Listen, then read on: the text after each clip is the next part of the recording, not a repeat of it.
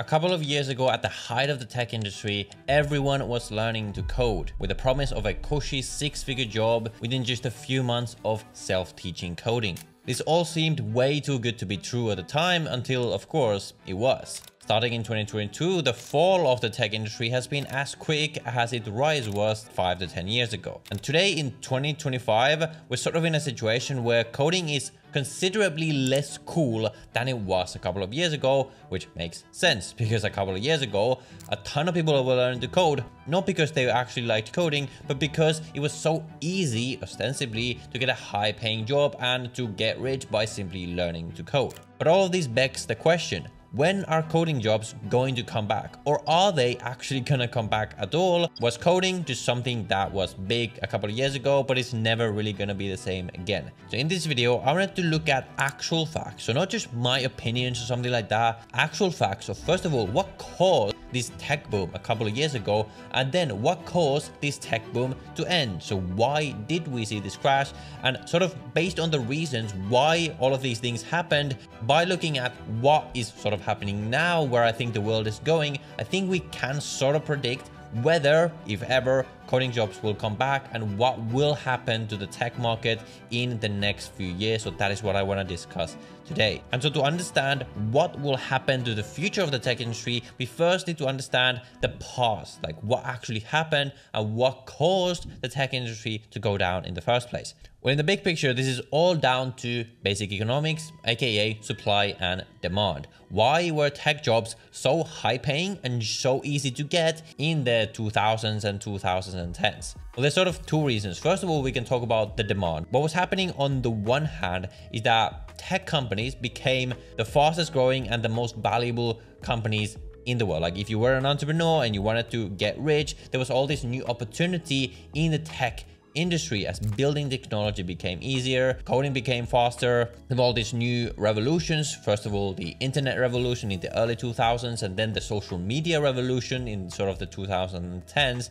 So there were all of these big new companies that started popping up. But the problem was that there was not enough people in the world to fill the supply of all the demand for programmers to actually build these products. And when you had this huge competition between a couple of these very high growing companies, the Facebooks, the Googles, the Apples, things like this, they all had to compete for this very small amount of tech talent that existed in the world because the supply didn't meet the demand. Because at the time, coding was, first of all, not that easy to learn. And second of all, the coding never really was like a cool thing before. Coding just used to be the kind of thing that some nerds in some laboratory somewhere in some university would do in their spare time to like tinker with things. And no one really thought of it as like a high paying or a cool industry to get into. So we didn't have the cultural perception that coding was a desirable job. So there just wasn't enough people doing it for that reason as well. So when these new high growth companies started popping up, they had to fight for the very small tech talent that existed. And when the demand greatly outstrips the supply, prices go up. In this case, the price of this talent is the salaries that keep people get paid. Companies were literally desperate for anyone with decent coding skills, and they also had to pay a lot of money. First of all, because they could afford it, and second of all, because they had to sort of compete against their competitors. Like if Google was offering 150K, but Facebook offered 200K, everyone would go to Facebook, right? So they sort of had to compete very hard and pay very, very high salaries to essentially entice the talent to go to them rather than their competitors. So this was the environment that we lived in when tech was like easy. It was easy to get jobs. It was easy to get paid well. So now let's talk about what actually led to the fall of the tech industry. Well, the first of these causes is really what happened during this growth phase. All of these companies, what they were essentially doing is what's called blitz scaling. They were hiring so many developers, and they were hiring way more developers than they actually needed. Because their thinking was that let's just hoard all the talent that we can, because if growing in the future, we're gonna have the need for all of these people. And number two, all these smart people, we need them to work for us rather than our competitors. So you might have teams that only needed 2 engineers, but they would hire 10 engineers just so that those 10 people wouldn't go to the competitors. And all of this was extremely unsustainable. So what happened now when the growth stopped? The economy slowed down. Well, all these companies realized that, okay, we have all of these people that we don't actually need. So they started laying them off. And all of that was really led by the economy going down. So why did the economy go down? Well, we had the pandemic, which led to a lot of money printing, which led to a lot of inflation, which led to higher interest rates, which in turn led companies to invest much less into growth. Because when interest rates are high, that means borrowing money is more expensive. So companies will simply focus less on investing into growth, and they will simply focus on profitability. They went like, okay, let's just maintain what we have rather than building more stuff, essentially. And now that these companies had essentially reached their peak, like they had reached the market level that they wanted to reach, they had essentially built all their products already. Now they were like, okay, we don't necessarily need to grow as fast anymore. Even if competitors take some engineers, they suddenly didn't need all these engineers that weren't really doing much anyway, so they could lay them off. So the demand started to go down drastically. And then on the other side, we had the supply going up. Why? Because like I told you, back in the day, coding was not cool. But then it suddenly became cool as people started to realize like, oh, learning to code is an easy way to get paid, well, very, very fast. So when they saw this gold rush in the coding industry, we also saw a similar gold rush in the teaching people to code industry that I guess I'm in personally as well, where when there were so many people trying to learn to code,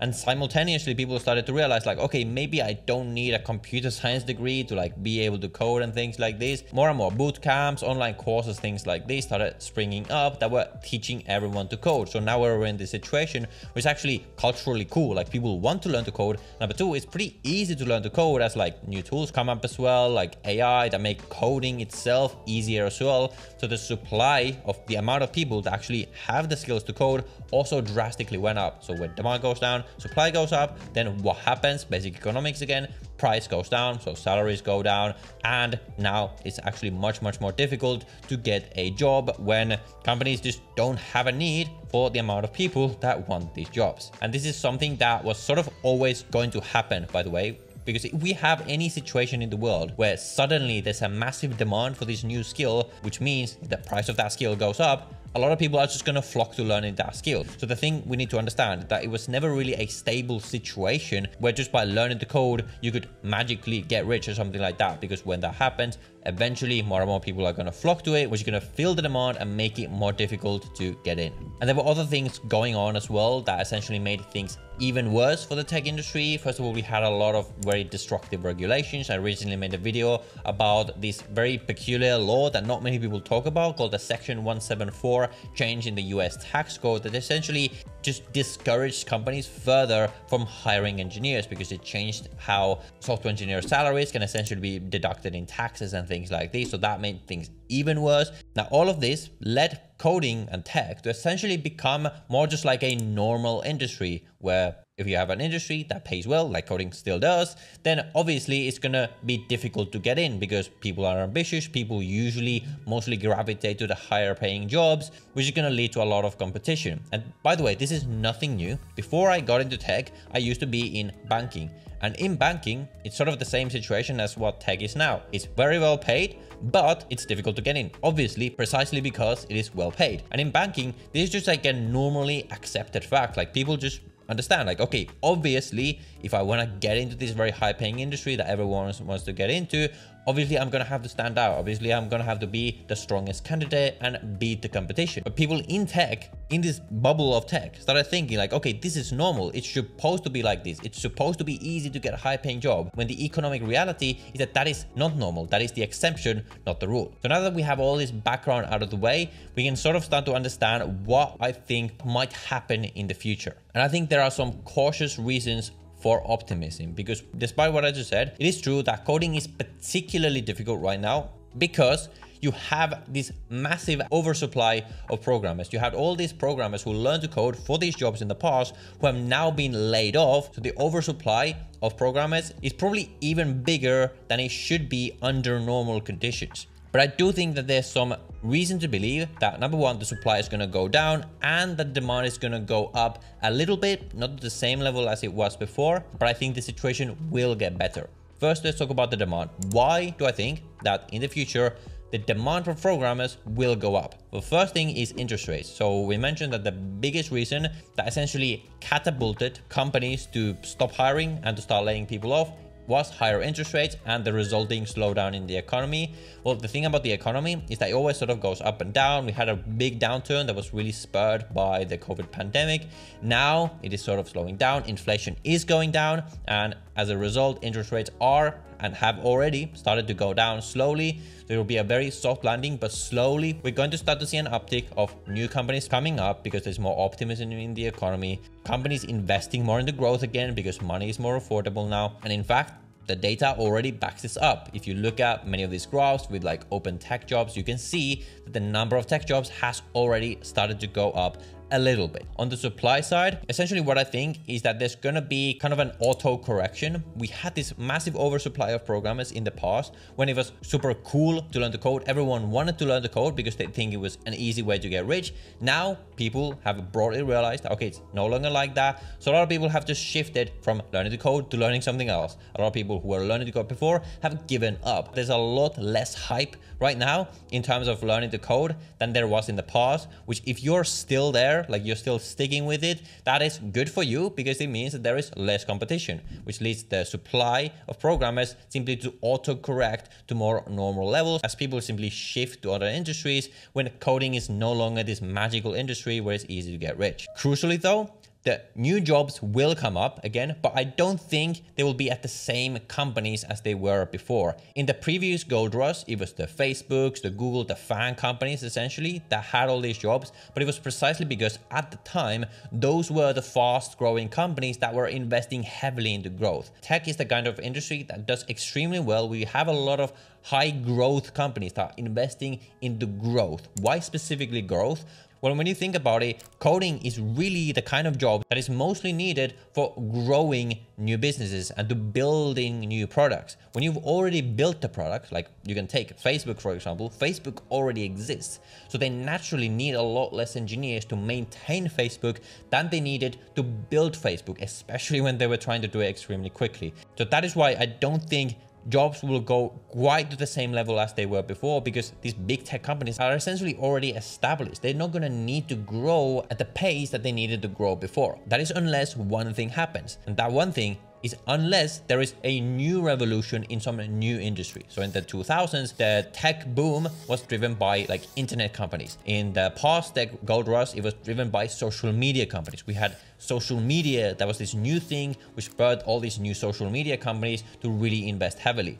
Now, it is possible that we're going to see a similar gold rush, but it's going to have to be in some new area or some new industry that we don't necessarily know what that is yet. It could be AI. It could very well be that once the economy gets better, there's a lot of new AI companies that are going to pop up. And in fact, that is already happening right now. So there is a possibility that tech will see a similar boom, but that will require that there is some new like frontier of technology that companies start building that we haven't seen before. That's going to lead to a lot of competition, a lot of companies hiring again because they're trying to outcompete each other. That is what would be required for tech to go to the same level as it was before. If that doesn't happen, it will get easier from now as the supply sort of auto corrects and the demand slowly creeps up. But what we need to understand is that most likely coding will simply again become one of these more normal industries where if it's well paid, it means that there's going to be high competition, and to get in, you are simply going to have to stand out. And what this means is that you simply have to learn the skills that companies need. You have to be better at the competition.